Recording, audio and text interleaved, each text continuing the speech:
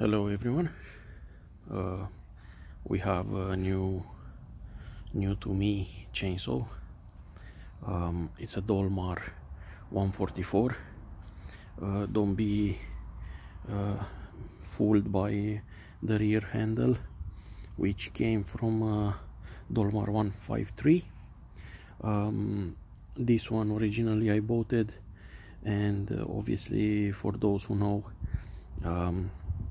the fuel tank and the handle originally on 144, 152, there are plastic, so it's all complete handle is plastic. So when I bought this chainsaw, it was advertised well, not working for parts per repair.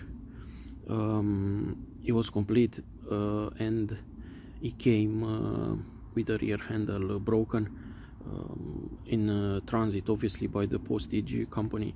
Someone broke the handle. It's by no means it's not seller's fault, but anyway, I've managed to find 153 fuel tank, oil tank, rear handle, and yeah, they will fit. They are chainsaw. Yeah, this is a brand new all stock cover.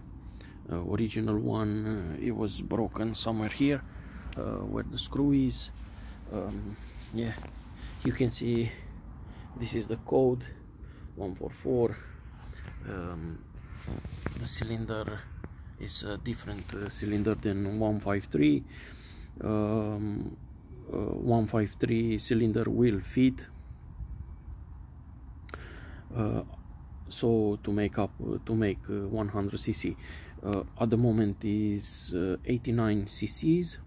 It has the same exact displacement as 051, still 051, so it has 42 mil stroke with 52 mil piston.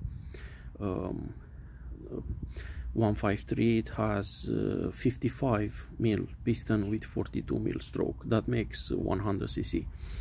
So this is 89, 90 cc. It has 89 point little bit, near enough 90 cc.